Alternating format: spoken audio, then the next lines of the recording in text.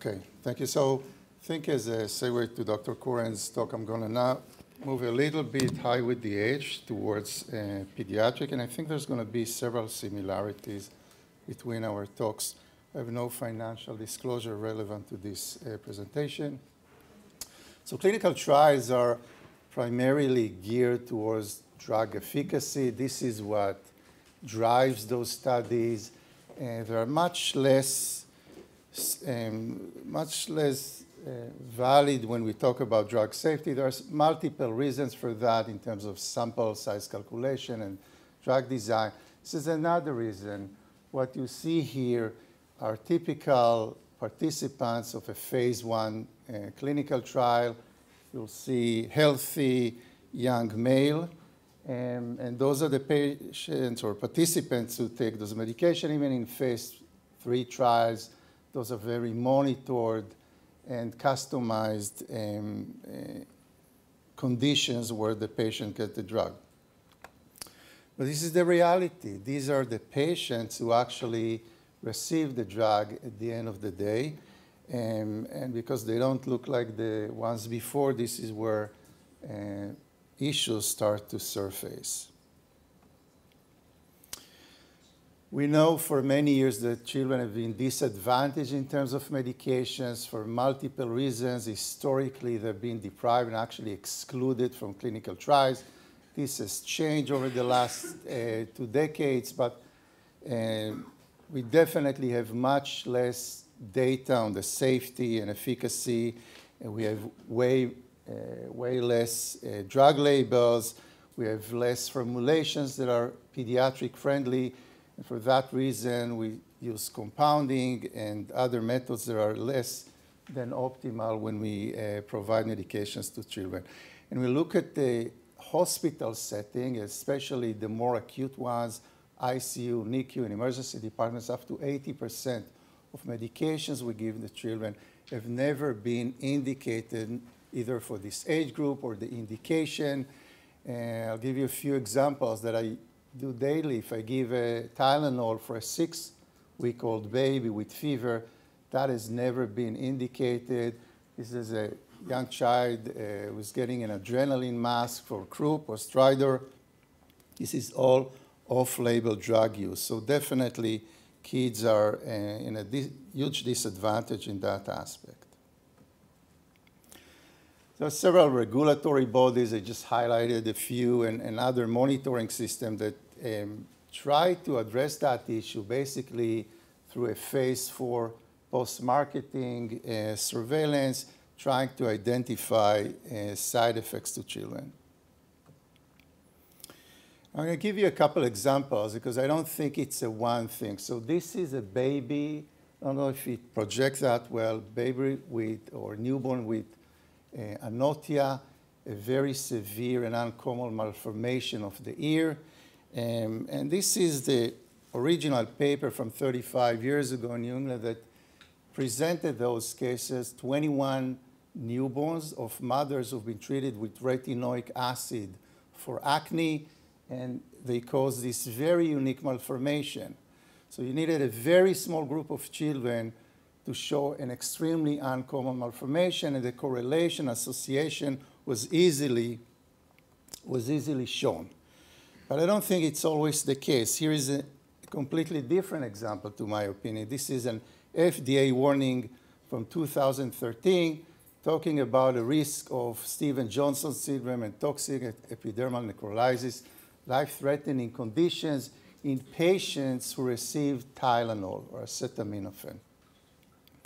This is how those patients look like. It's a systemic condition with up to 50% mortality in adults, a little bit less in kids, but a very, very severe conditions. Most of those patients are in ICU. They need skin grafts, etc. And it's also very rare, about 6 to 8 people out of 1 million population over a year. And if you think of that, many of those people in the million population will take Tylenol. And many times for fever and infectious conditions that may be related to these conditions. Therefore, the association is not that strong, and actually doubt whether there's a causal factor there. So those extreme conditions is exactly the space where we were interested in this drug. Ondansetron is a strong serotonin antagonist on the 5-HT3 receptor. It was first approved by the FDA in 1991 for nausea and vomiting in patients who received cancer chemotherapy. Over the years, we've started to use this medication in the emergency department for many, many other indications, and most commonly for this indication. This is an infant with a viral condition, acute gastroenteritis, a very common viral infection of the gastrointestinal tract. And as you can see, the child is lethargic, sunken eyes, they can become very sick. Actually, it's one of the leading causes of death in young children in the developing world. And if you look at the US, more than 50 million documented episodes every year, and almost 2 million emergency department visits. Treatment for this condition is supportive with fluids and commonly with antiemetics, just like this ondansetron that I showed. In 2011, the FDA issued a warning that suggests that ondansetron can induce fatal arrhythmias. It also recommended that any patient with the potential to have a condition called congenital long QT syndrome should be tested before getting this drug, and every such patient should have an ECG done and serum electrolytes done before you give them this medication. This is congenital long QT syndrome. It has a very distinct sign on the ECG, a prolongation of the QT interval that you can see on the right. It's a very, very uncommon condition. As I mentioned, about 1 in 15 or 16,000 in the population. And in most patients, it's an asymptomatic condition until something happens and they go into arrhythmia. But there's no other signs that would suggest that those patients are at risk. And therefore, it's an asymptomatic condition, and we typically don't know about those patients. So when this warning came out of the ADA, it caused a huge issue in almost every emergency department. I'll give you an example. At Toronto, at CKID, we see over 70,000 kids a year, many of them for acute gastroenteritis. And if we needed to do an ECG, an electrolyte on every child, it would dramatically impact the patient flow. So while we don't know what would be the benefit of adhering to those guidelines, it would absolutely cause a lot of issues. Again, in cost, patient flow, there are studies from Boston showing that to identify one true case of congenital long QT syndrome, you're going to misidentify, have 2,000 false positives. Just to find out one simple case, one true case, if you do it as a blanket universal recommendation with cost of close to $10 million to identify that single case. So a lot of anxiety, a lot of unnecessary testing. Those who treat kids know that many of those times you don't know how to read the ECG, they're very tachycardic, the serum electrolytes come hemolytic, you have to repeat that. It dramatically affects the flow of the entire ED and the ability to provide care to even other patients.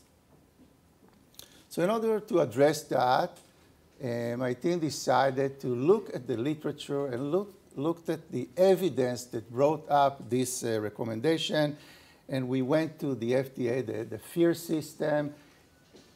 It was quite challenging to get the data. I had to go through the Freedom of Information Act.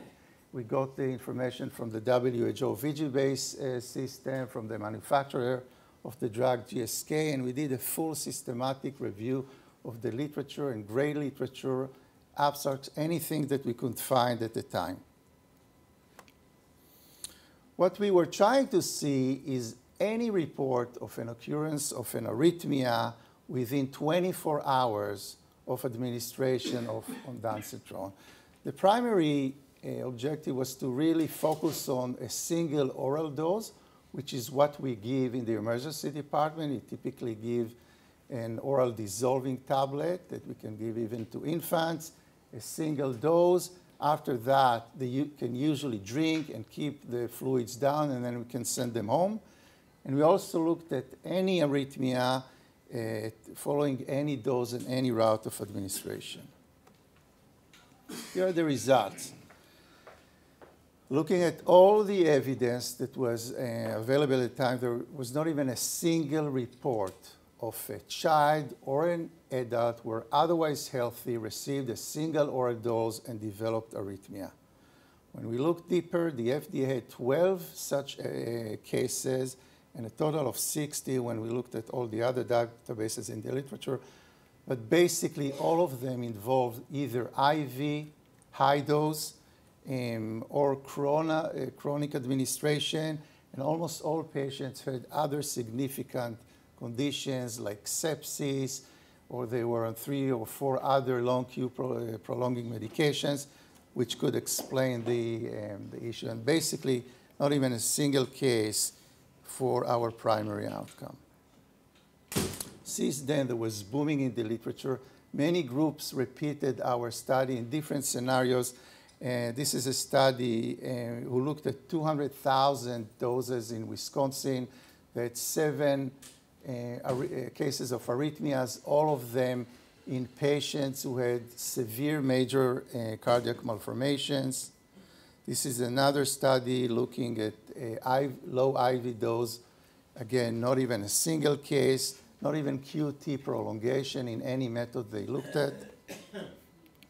Here is another study that was done prospectively in a pediatric emergency department. Hundreds of children had an ECG before and after ondansetron. Again, not even a single case of even QT prolongation, let alone arrhythmia. So when you summarize this data, we're talking now almost on 30 years of experience with the drug, with more than 300 million treatment days.